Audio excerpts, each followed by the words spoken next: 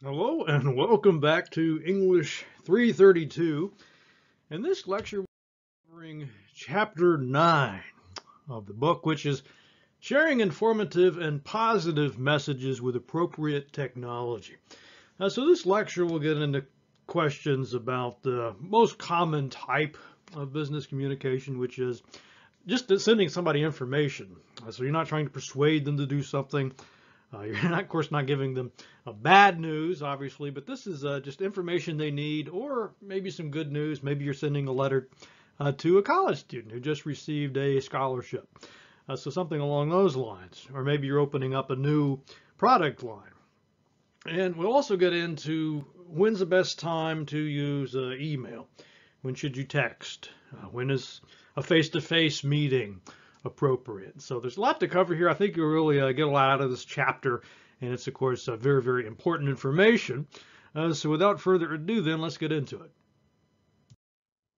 And here are the learning objectives for the chapter. We'll be talking about the purpose of these kinds of messages, what kinds of communication hardware you might expect to see in a modern office, what kind of business media you could be expected to use and how to use them well or effectively, how to organize the information, what to put in the introduction, conclusions, and so on. And then we'll look at some of the common varieties of these kinds of messages. So things like thank you notes, positive feedback, a positive response to a complaint, and much, much more.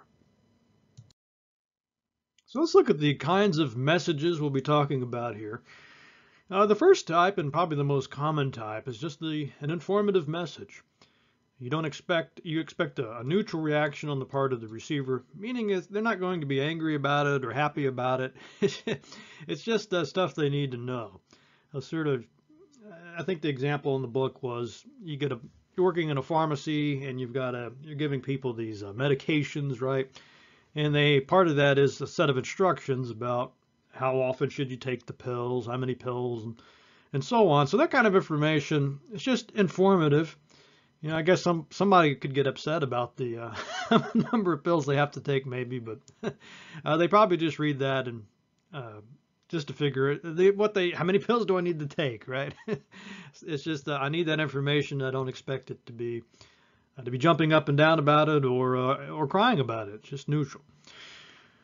The next kind rather, is the positive message, and this is where you do expect an emotional reaction, but fortunately, it's good. So maybe you're sending a student, if you work at St. Cloud State, maybe you're sending students notifications that their applications have been approved, right? Or they're accepted into college, or they're getting a scholarship, or their grade is good, right? So anything like that would fit into this second category. And neither one of these messages will be asking the receiver to do anything. So they're both informative in the sense that they're giving you information. They're not persuasive. We'll get into that later. The idea of trying to persuade somebody to do something. Here we're just letting them know something. All right, so what are the primary purposes of these kinds of messages? To give information or good news to the audience, and then also to have the viewer receive this information positively, and we'll get a little bit more into this idea about receiving it in a positive fashion. We'll get into it here, I guess. So what do we mean by that? It's to build a good image of the sender. So even if you're sending simple information like that, take 2 pills on 3 days a week or whatever. Part of what you want to be thinking about in addition to just the information you're getting across is, the way that I've worded this, the way I'm presenting this information, does it make the company look good? And that could cover everything from typos. Does it have a spelling error? Is it hard to see? Is it a friendly tone? Is it using that you-centeredness we've been talking about off and on throughout this semester? That's part of it. The good image of that, I guess the first one was just the person writing the message. The other part is not just that person, but that entire organization. So in a sense, even if you're on the phone taking calls at that pharmacy, right? Somebody, if you do a really good job, they'll think, well, this whoever it is I'm talking to, this particular tech, I like this person, but that'll also rub off on the impression of the entire company, right, or their store. They might come to like that store better just because of that one person. And that brings us to this last point here, building that good relationship between the sender and the receiver. Sometimes a business communication is just a one-off thing. You only have one communication with somebody. But more often, it's going to be a lot more than that. And the more goodwill you have in this relationship, the easier this will be. It's really hard to communicate with people when you have a bad relationship with them, or when they're really frustrated with you or the company. So that's really what all this is about, trying to avoid that situation. And then going along with that, de-emphasizing negative elements. So maybe there's a catch to some good news, right? But we want to figure out ways to minimize that and not let it trump the good news we're trying to get across. And then another purpose here is to eliminate future messages on the same subject.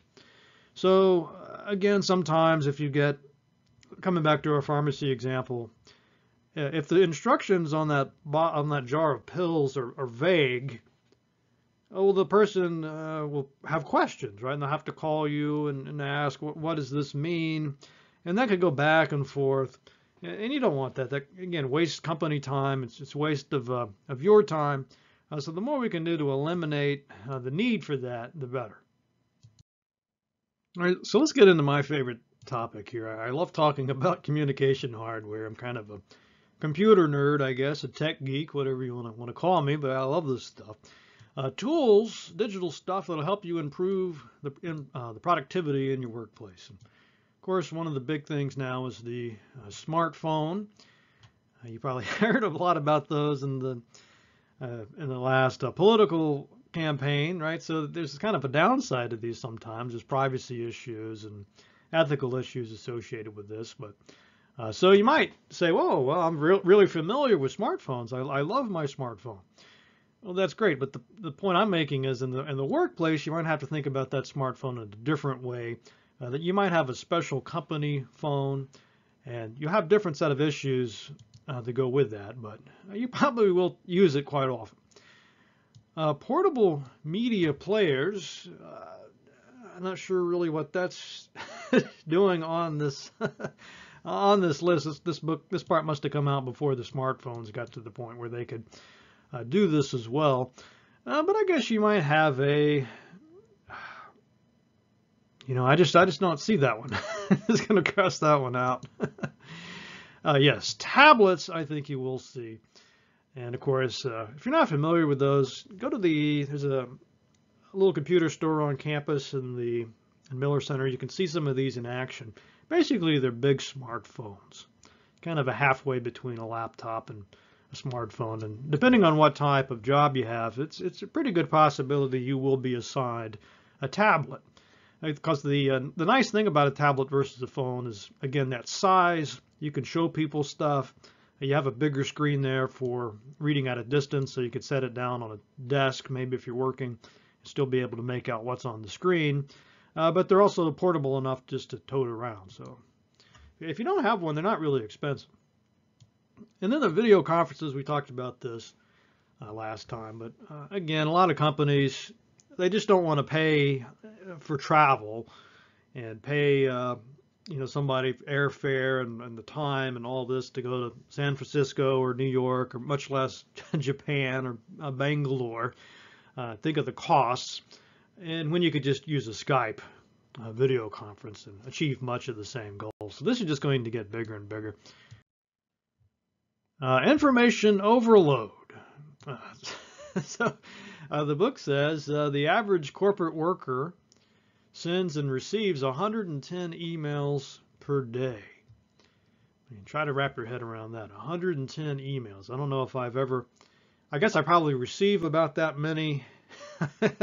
I try not to send, I don't think I've ever sent that many in a day, but you never know. If you have to respond to a big group of people, you might end up sending that many. Of course, it does lead to information overload, right?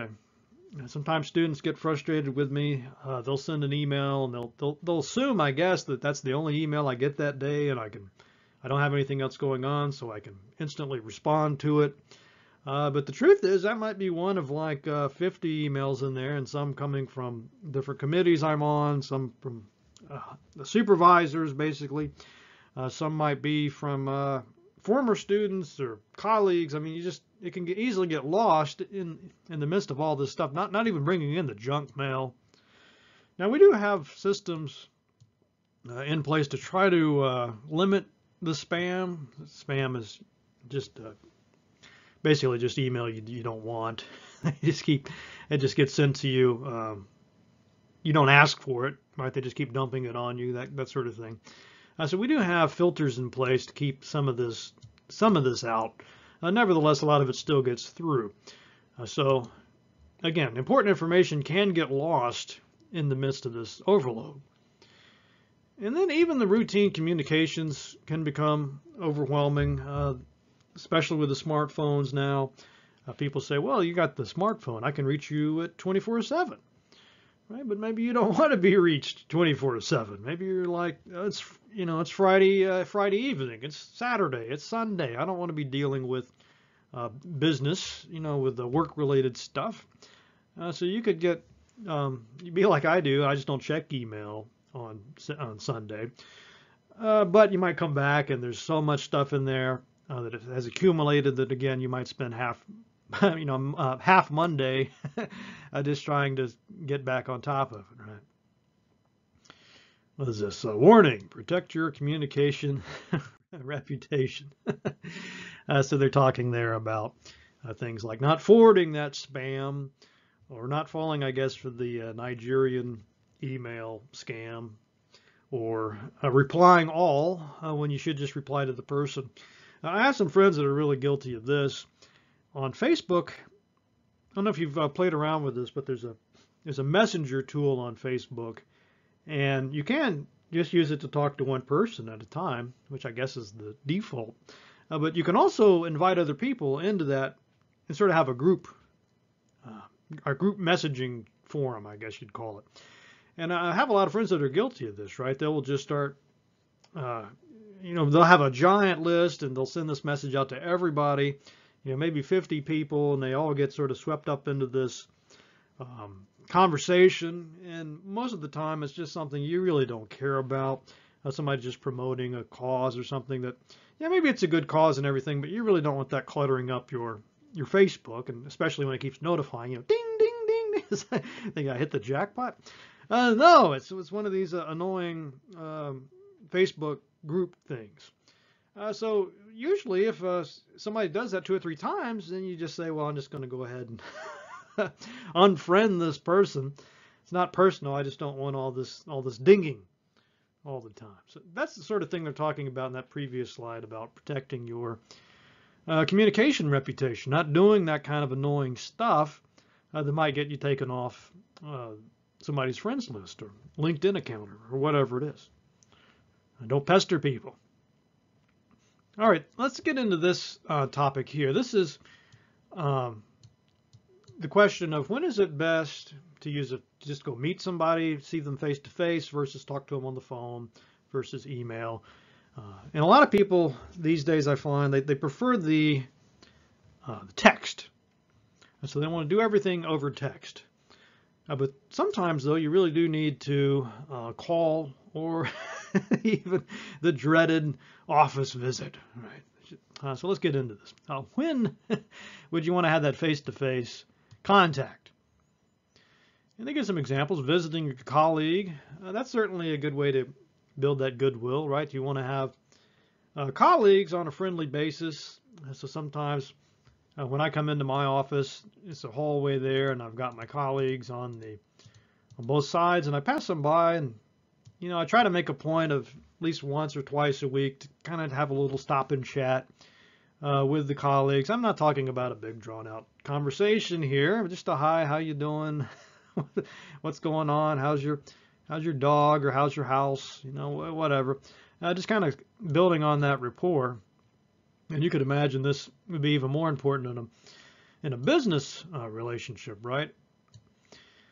Same principle though. So if you've got clients you're working with, if they can come and see you and shake hands, I guess, and smile, that can go a long ways towards building that business relationship. People won't just easily switch to a different company just because that other company might be cheaper, right? But if they know you, they like you, they probably will still stick with you if you have that relationship. So that's a really good face-to-face contact, a reason to use that.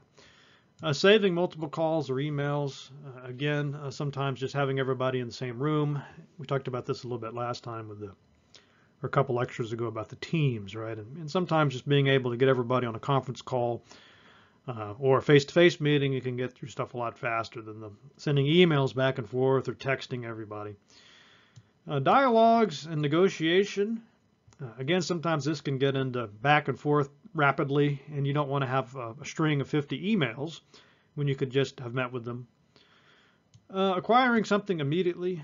If it's something urgent, sometimes I have a student advise somebody. I'm a student advisor or faculty advisor, and sometimes students will come in and they'll have a question about their schedule or a class they're supposed to take, and or a form they need to fill out. And I don't, it's always changing, and sometimes I just don't know. Well, the student needs this information right away, so I'll go to, again, across the hall, find one of my colleagues that I feel like is more of an expert, and just ask them the question, get the information, come back, bada boom. This one's kind of interesting, a little sinister maybe. Avoiding leaving a paper trail. So I notice sometimes, and I won't go into details here, but somebody's done something maybe inappropriate, or there's been some kind of a conflict, or somebody's got something they want to say about somebody, basically gossip. It's not necessarily gossip, just something they don't want shared publicly. They might just come into the office and shut the door and start talking about it. Versus if they put that into an email, see, then there would be some liability there, I guess, if something happens. Somebody might find that email, come back up later. Who knows? Let's see what's this last one here. Increase visual and oral cues. All right, there, that makes sense. So when we talked about the body language, nonverbal communication, things like smiling, the tone of your voice. Sometimes you can read an email and think the person is really angry when maybe they were just joking. If they were talking to you, were in there in the room, you could see they would be smiling and maybe a little wink or something, and you would know it was just a joke. Whereas again, in that email or text, it might look deadly serious. All right, what about the dreaded phone call? I don't really like. I hate having to call people personally. I'd much rather just email or text or even go see them. I just really don't like phones for some reason. Just not my thing. I know other people that love phone calls, and they will just call you whenever they want. It's kind of annoying to me, but I guess that's their preferred medium, right? You just have to get used to that. But anyway, there are some advantages. Again, that appropriate tone's a lot easier. We can hear the voice. You can hear, are they being sarcastic? Are they upset? Are they laughing? You can hear all that much better than you can read it sometimes. Again, saving these, why does it say save multiple phone calls? that doesn't really make sense. Use phone calls to save phone calls. Okay, so let's exit out that bit. The email, though, does make sense. Sometimes instead of emailing back and forth 5 or 6 times, you might just say, enough of this. Let's just call. Let's get this sorted out. Again, the idea of something immediate. Sometimes with the student advisees, again, maybe they need something from the registrar, and instead of walking all the way I'm not going to walk all the way to the registrar's office. I'll just call. Avoiding leaving a paper trail again. So I guess the phone could be tapped. Who knows these days? I've heard that they catch a lot of criminals with the cell phones. I guess or the wireless phones. I guess there's ways to listen in on these, receive them somehow without your knowledge. But again, probably less of a record than if you email or text. That seems to be more permanent. So if it's something really private and you never want anybody else to ever see it, I would go for the face-to-face meeting. And if that's not an option, maybe the phone call. All right, and then lastly, the instant messages and the text messages. So I guess people still send, well, instant messages, I guess that would include something like Facebook Messenger or the SMS messages on your phone, right? So when are these good? Yes. Less intrusive. So one of the things I hate about, I think one of the reasons I hate the phone calls so much is I'm a pretty busy guy. You know, I'll be working on something, I'm concentrating on something, and in that phone call, I have to drop what I'm doing, pick up the phone, figure out what that's about, and that totally, it'll take me a long time to get back into whatever it was I was working on. So it kind of intrudes, kind of impedes on my productivity a lot more than just a text. If it's just a text, I could glance at it real quick, see if it's important. If it's not, I could just jump back into my work. Let's see. Ask questions on tasks that fellow colleagues are working on. Let's see. I wonder what that's about. Asking questions on tasks that fellow. I guess if you wanted to have a meeting, maybe, or see if people are busy.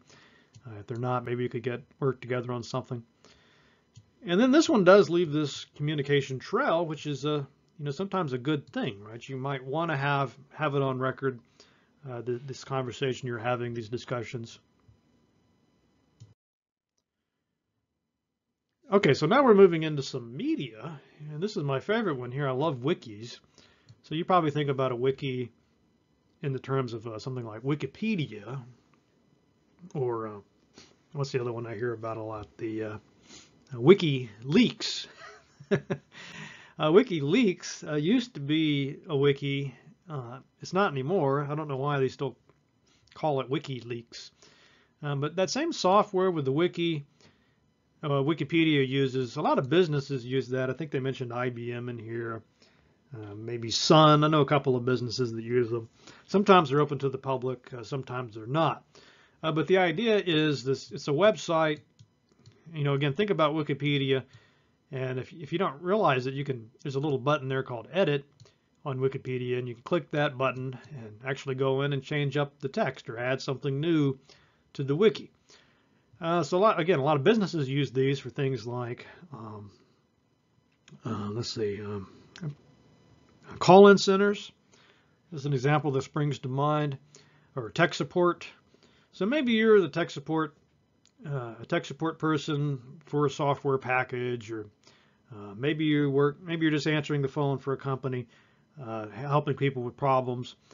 And, as you have new problems come up and you figure out what the solution is, you can go to this company wiki and there'll be a place for you to put in that problem and solution, right? And then you put some keywords on it. It's really easy to do. And then next time or somebody else has that problem, they can go to the wiki and find the solution really quickly. So it's kind of the people that are using it build it. So there's some other examples, bookmarking, summarizing web pages. So what would be some useful websites for you to go to help people? Maybe that would be a good use of a wiki. Instead of having one person go through the entire list, you could divvy that up. Drafts of working documents. Sometimes you might have 5, 6, 15, 20 people all working together. You could use Google Documents for that, which is basically a wiki. It's sort of the same thing, I guess. One thing they don't mention here that's nice, though, is that I'm pretty sure Google Drive has this too, actually. But one of the things about a wiki is you can look at the history. So it'll show you all the previous versions and who worked on it. So you might have later on, maybe you're trying to say, hey, I did a lot on this document. Even though it's collaborative, maybe there's 15 people that worked on it. You can go into this history and see all the stuff you added, and it's kind of evidence, right, that the person did do a lot of the work. And let's see, new entries about workplace practices. We kind of covered that one already. Now, social media, this is the big one, the big hot thing now. I do a lot of searches, try to help students get into jobs, find out about career paths for students, my students, but any St. Cloud State students. And one thing I keep coming across again and again and again is social media. So there's all these companies out there, local companies, big companies, just all over the place. There's huge demand for this. They want people that can use things like Facebook, but probably Twitter is the big one I see all the time. Blogs maybe, LinkedIn definitely, I see that a lot, but really Twitter, I see this one all the time. So a company will say they're wanting to hire a social media specialist, somebody that can come in there and use Facebook and Twitter maybe, and LinkedIn to help them interact with their customers or promote their products, get the word out about their service, help them with that relationship with the clients we talked about. So this is one where there's definite demand. If you're looking for a job, if you can really bone up on these, you'll be in a really good position. And there's just huge demand for it. And you can see here why that is. I mean, for one thing, you hear about them all the time on the news. That's how they get to be popular. But connecting with many users quickly. So if you have a Facebook page for, I'll say we have one for the English department. If you can get all the people that are majoring in English or interested in the program to like that page, well, makes it easy for you to make announcements about upcoming events on campus, or maybe the scholarship information. All that stuff can be done quickly. And it's a little bit nicer, I think, than the email. Again, yeah, you could email everybody, but it's just going to get lost in the shuffle. Inexpensive. It doesn't really cost anything more than the, companies don't have to pay Twitter to have tweets, or pay Facebook to have that Facebook page. So that helps. And then profiles, updates, blogs, useful links. Businesses. A lot of businesses are using these things now, the smart ones anyway. So they'll have a Facebook page, let's say, or a Twitter page, and they won't just use those to say things about their own products. So they don't just send advertising over these sites, but they'll have other kinds of stuff, just kind of fun stuff sometimes, memes maybe, just interesting stuff that'll make people want to subscribe and start reading and paying attention, commenting on it. And again, that's all about building up that relationship more than it is anything else. Now we come to some that are probably less common in these modern times, but nevertheless important. And this is one of those areas that I like to hammer on because there's so few people, especially of a certain age or under a certain age, that know how to properly format a letter or a memo, or how to do these things correctly. And it's really easy to learn this stuff. And so if you just take a few minutes even to figure out how to write a letter properly, you're going to have a valuable skill. So if and when this comes up, and you're the one person in the office that knows how to do it, well, that's going to get you a lot of positive attention. You'll start, maybe the manager will start coming to depend on you when there's a need to write a letter. And that's a good position to be in.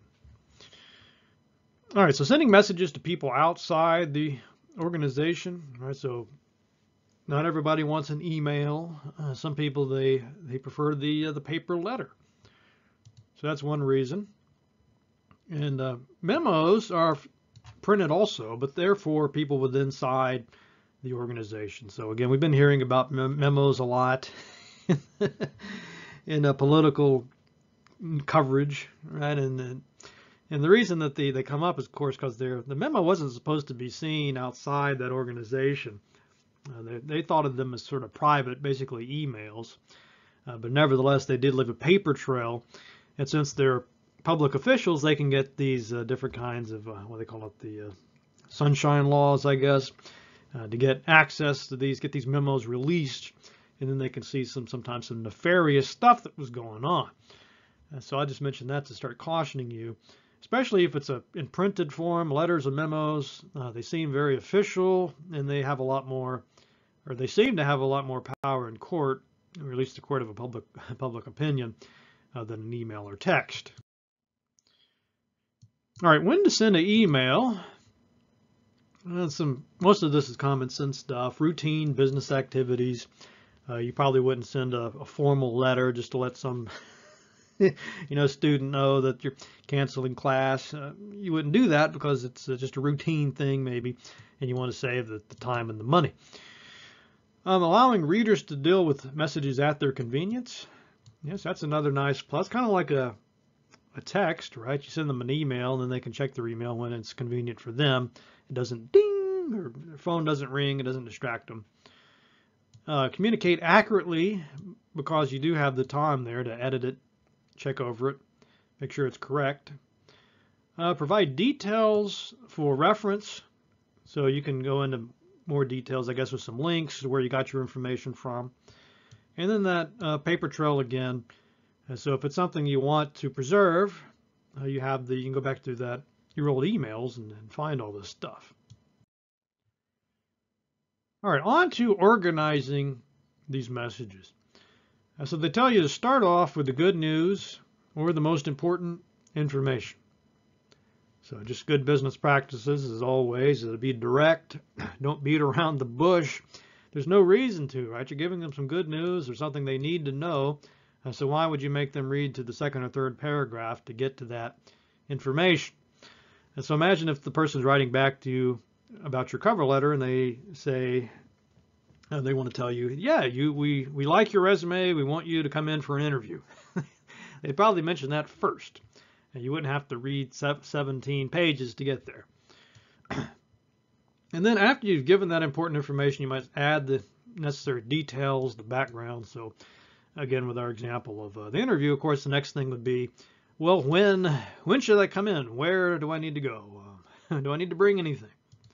And that all needs to be conveyed. If there's negative points, trying to put a positive spin on these. Remember, these are supposed to be either just neutral or positive. So if there's too much negativity, that would actually be it's actually going to become a negative message, and we'll get into that next time. Really explaining the benefits. It doesn't do anybody any good if they don't understand the benefits. So if there's a change to a healthcare plan or tuition or something, and maybe there's a new service, new extension of a service, something, a new branch, that doesn't really do anybody any good unless they realize, well, why should I care about this? Well, here's the benefits.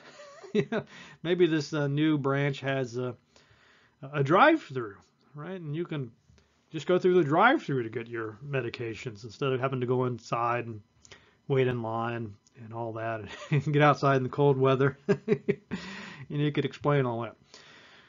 And then the ending, again, you want to keep it positive or personal or forward-looking. What about the future? See you, looking forward to seeing you, that sort of thing. All right, so here's an area that, again, I think is just really, really critical. It's one of those things, again, that so few people know how to do well. Even professionals sometimes drop the ball on this. But we're talking about the subject line of an email. So this would be, if back in the days of memos, they also had subject lines that would tell you exactly what that memo was about. And it's the same thing with the email. So the idea, my ideal is that, well, let's just see what they say, and then I'll tell you about my ideal. Might cover it. So they say the subject line serves three purposes: aids in the filing and retrieving. Well, that's a very good point. So you might have some keywords in there so you could find that later. Tells readers why they should read it. Yes, this is the one that I always come back to. So if you just send an email to me and it says, the subject line is just help, or hey, or problem, something just really vague, that doesn't really help me. I don't know if this is critical, if this is something I can delay responding to. I don't know who who it is in the sense of what class they're in. You know, sometimes they don't tell me what the class is or the assignment they're working on, what section they're in. So sometimes this can be resolved in a subject line. But yeah, setting up the framework for the message, basically giving somebody enough information for them to decide whether this needs to be opened immediately, whether it can wait for a while, what does it pertain to, or maybe it doesn't even pertain to me at all. So I just skip it entirely. All right, so subject, new smoking policy, it says there. So I don't smoke, so I probably wouldn't even open this. I don't have any, you know, it doesn't pertain to me. I don't know why I would even open that. That's a pretty good subject line. Again, this idea of saving time, right? If obviously a smoker would want to open that up and read it, but for me, it's irrelevant. Specific, differentiate messages from others on the same topic. So I guess with this smoking policy they were talking about in the previous slide, that one said it was a new smoking policy. Maybe another email might be change to the policy or upcoming debate on policy or be wary of students protesting on campus about the policy. I don't know, just making stuff up. But you could put all that into the subject line to help people basically help people stay apprised of the situation without even having to read those emails. Just look at the subjects. Concision is, of course, very important. You don't have a paragraph to put into that subject line. It just needs to be short, 35 characters. That seems very short. I mean, what's a tweet? Like 100-something characters? So that's about I guess a little bit more than a quarter of a tweet. Appropriate for the kind of message, must meet situation and the purpose. All right, so some more about the subject lines. Talked about this one before, but the more specific you can make it, concision is important. Keep it short, basically. Catchy. Again, you want the person to open up the email, right? If it sounds boring, if you can't even get a decent subject line, that might put them off of opening up the email. Putting the information, good news in there, always good. You know, scholarship is, you've received a scholarship. Yeah, you'd probably open that. Name drop to make connections. So maybe you don't know the person, but somebody just told you about them. This might happen a lot in a sales situation, right? Somebody comes in, talks to the clerk about, hey, I'd like to buy a car. Maybe you're not there though. So they, when you email the person, you could say, hi, you know, Jim gave me your name, told me you came by. Make the email sound easy to deal with. So the example they give here in the book is 2 short travel questions. That sounds nice, right? It's just 2 of them. They're short. Okay, I can do this quickly. Let's see. I need 5-minute survey. Create new subject line for replies when the original becomes irrelevant. Re appears, and this is again something sometimes my colleagues are guilty of. You get these emails, and they've gone back and forth between and amongst dozens of people, and you got this huge blob of junk just all over it. And maybe there's only 2 words that are new. Why are you sending all this junk? You know, just start a new chain, the new subject line at that point.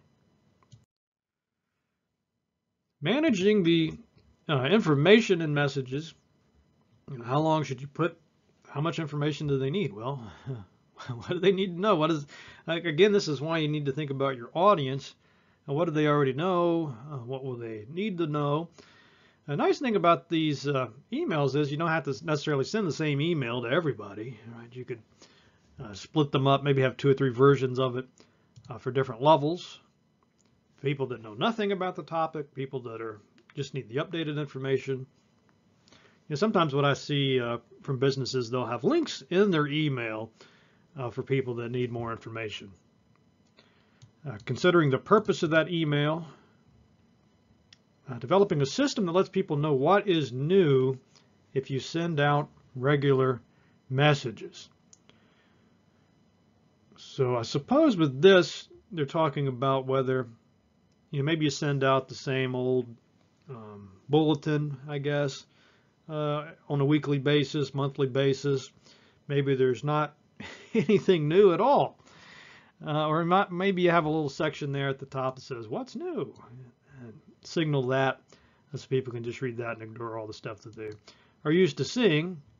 Although, again, I don't know why you'd be sending out a bunch of stuff, a bunch of old information again and again. Headings, bullets, numbered lists, checklists, and long emails. Yes, yes, yes. All good stuff. I always try to think of ways I can just make it into a numbered list. So when I'm giving students instructions about assignments, I might write it out in paragraph to begin with, but then I'll go back in and see, can I break this up into some headings? Can I use some bullet points? People like to read little bullets a lot more than they do big paragraphs, right? A number list good too, especially if these things need to be done in order.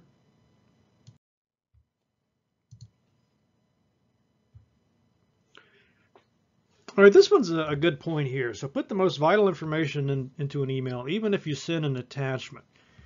So I see sometimes happens, especially if there's a meeting on campus, sometimes the organization, the committee, whatever, they got kind of a nice Word document where they've basically tried to make it look nice, this invitation. It's very aesthetically pleasing, but in the actual email, they'll just say, see attachment for information about the party or about the meeting. Well, then I have to open up that attachment just to be able to find out where is the meeting, what time is the meeting. And that can get really annoying really quickly, especially if maybe I'm just using my phone to check my email, and maybe I can't download this attachment to see that information. So yeah, it doesn't hurt to just copy and paste the relevant parts out of that attachment. Just put it into the email. People will appreciate that. And if they want to, of course, they can open up that attachment to read the longer version of it. Check message for accuracy and completeness. That should go without saying. Yes, remember emails are public documents. I'm sure I don't know if you've ever been burned with this before, but I certainly have. You send personal emails to people, friends, and you just kind of trust that they're not going to turn around and forward this to people. And what ends up happening, they forward it to the very people that you didn't want to see it. So again, a good reason just to stick to face-to-face or phone calls, because at least that way you have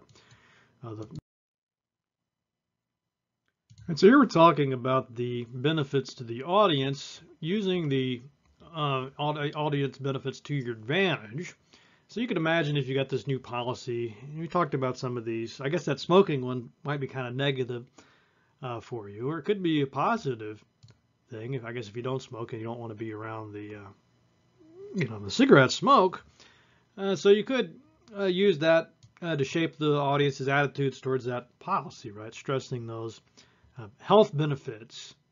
Maybe I'm either ambivalent towards it or even feeling negative about it. So you could use if you stress the benefits, though, I might come around to appreciating the need for that policy. Yeah, stressing the benefits presents the audience's motives positively. And introducing benefits that may not be obvious. So with this one, sometimes these little policy changes can be really esoteric. You think about Facebook, all this, they're always changing their privacy policies. And a lot of the times you're just like, who cares? I don't want to read this. It's too confusing. So maybe, though, that change might actually really be a good thing if I could just understand it. So if they do a good job communicating this and introducing those benefits to me, then again, all this other stuff will click into place, right? I'll like the change. Now, when should you omit the benefits? They say if you're presenting factual information only, you might not want to go into it. I guess this is to avoid sounding like you're trying to sell them something. People might get suspicious about that, right? Like, I don't want the sales pitch, just give me the facts, right? If you don't care about the attitude, maybe it's neither here nor there. And again, maybe it's just neutral stuff. It's not really going to you're not really expecting an emotional reaction to it, so you don't feel the need to soften. There's no blow to soften. It's just right. It's just information, so why bother? Stressing benefits makes the audience seem selfish. Well, that's an interesting one.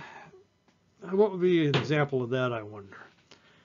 So maybe I guess maybe you've got this new tax policy that makes the audience have a bigger tax rebate.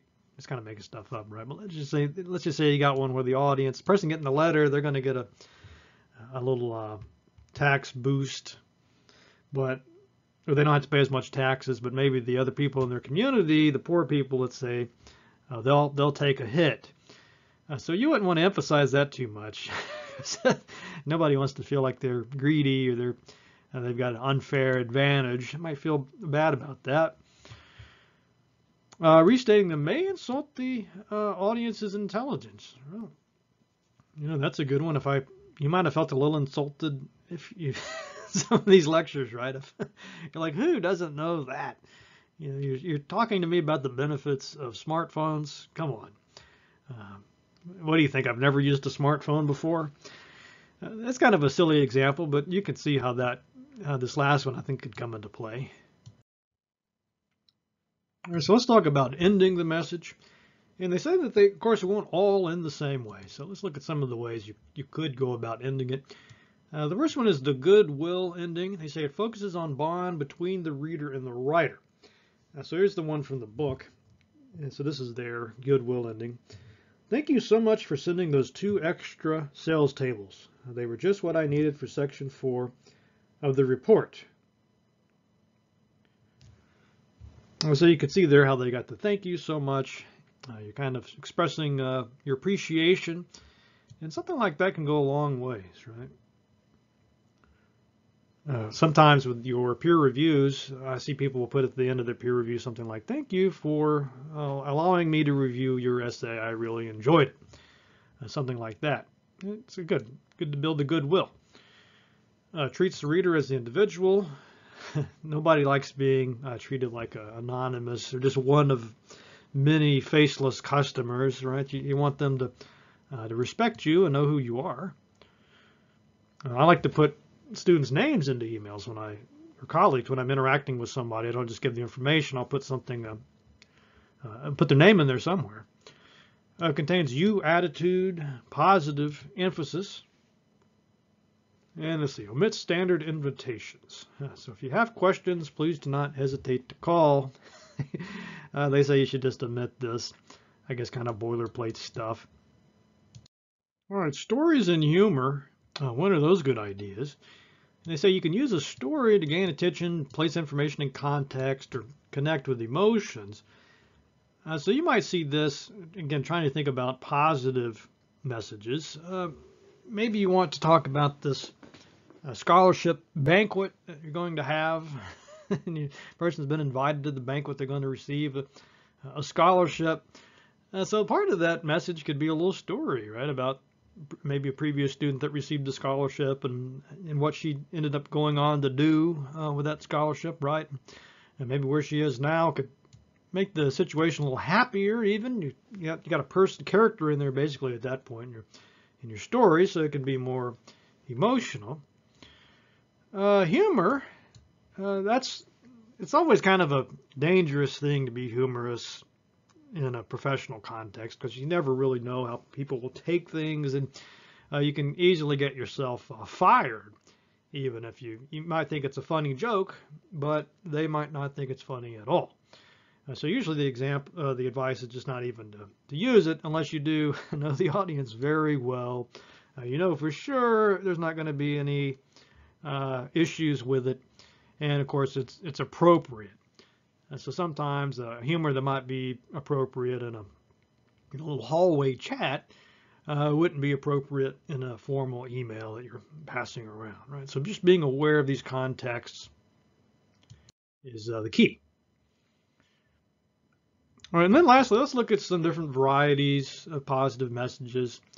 They're talking here about transmittals, so you could think about they got the fax machine. I don't know if you've ever seen a fax machine even or used one, but you might have a 12-page document or resume or whatever that you're faxing, and usually there's a sheet that goes on top that just says what that attachment is basically, and they do that so people will know whether it's worth printing it out or whether they should just cancel it.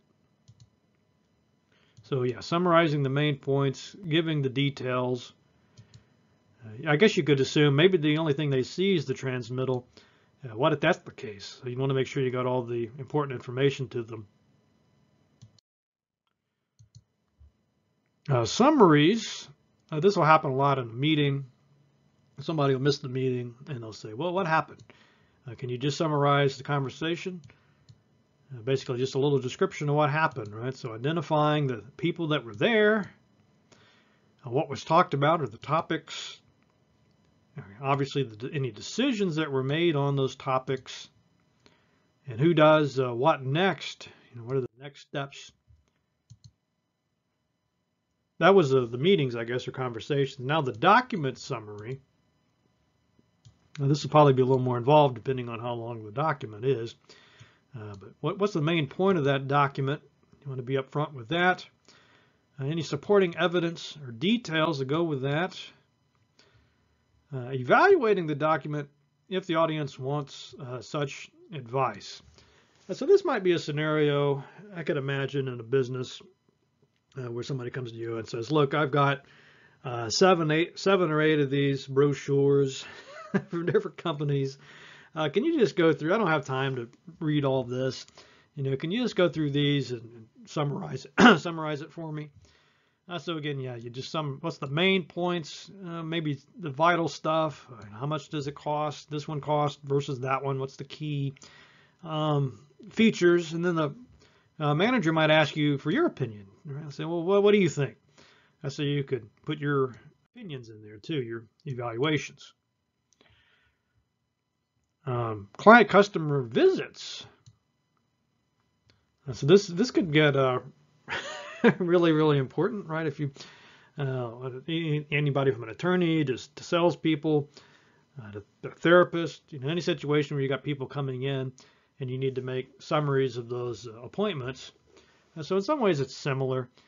Putting the main point in the first, I'm not sure why they use that symbol there, but that just means paragraph. So what was the main point? That goes in the first paragraph.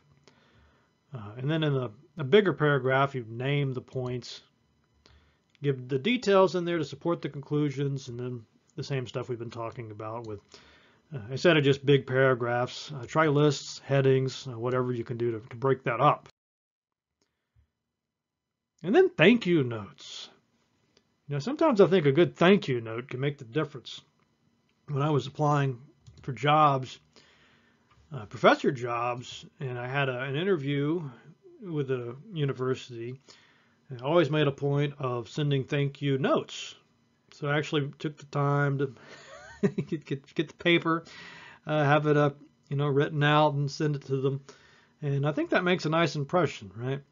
It really shows that you are thankful, and you look a lot better than somebody that didn't send anything. I guess you could just send an email to thank them. But it's nice. People like this. People want to feel appreciated. They want to know that you respect their time and so on. So it makes people willing to help you later. Big plus. Sometimes students come in, they need my help with something. I help them, and then I never see them again.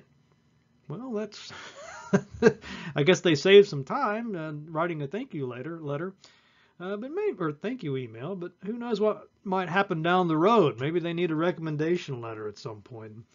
And there they've gone. They've never shown any appreciation. Why should I help them out later on? On the other hand, maybe they've been very polite, sent the thank you letter, and I'll say, of course, I'll happy to do that, right? Let's see, maybe short, but must be prompt. So it'd be a little silly. Right before you start asking the professors for your letters of recommendation, at that point to start sending the thank you letters. That would look disingenuous at best. Really you'd want to send that letter soon after the class or whatever it was you needed the help with. Yeah, it must be specific to seem sincere. If it was just a generic thank you letter, just said nothing but thanks. Well, I might even know, what are you thanking me for? Then it just seems kind of like almost a form letter type thank you. Instead you'd want to thank you for blah, blah, blah. Positive responses to complaints. So this would be somebody sent me a complaint. I get complaints sometimes, and why did I get a 0 on this assignment? I did the assignment, and why did I get a 0? And maybe it's just a little oversight. Maybe it didn't come through. Whatever. Now let's just say though I'm able to find it and rectify it. It's not a big deal. So let's just say I'm writing back to that student. So I could mention the rectification in the first sentence. So I could say that your grade has been updated from a 0 to 100. I put that in the first sentence, right? Don't talk about the decision-making process. They probably don't even care, right? The only thing they care about is that the grade was changed, so why go on about this behind-the-scenes stuff? Don't say anything that sounds grudging. Yeah, I guess it could have been a little tedious, I guess, for me to go back in and change that. Maybe it took some time, but why would I want to emphasize that? Again, it's just something that doesn't need to be shared. Give reasons for the mistake only if it reflects responsibly on the company. So again, it might be, maybe let's just say it was some kind of server error, right? Or maybe I just didn't, kind of in a hurry, skipped over a name. Who knows? Maybe it's just an accident. Well, again, if I start dwelling on that, going into detail about it, might make the person think, well, maybe this is a shoddy program, or maybe this guy's not very well organized. Maybe he's dazed and confused. So really, why go into it? I don't even need to go into it. Why? Probably the first thing is all that needs to be said here, right? So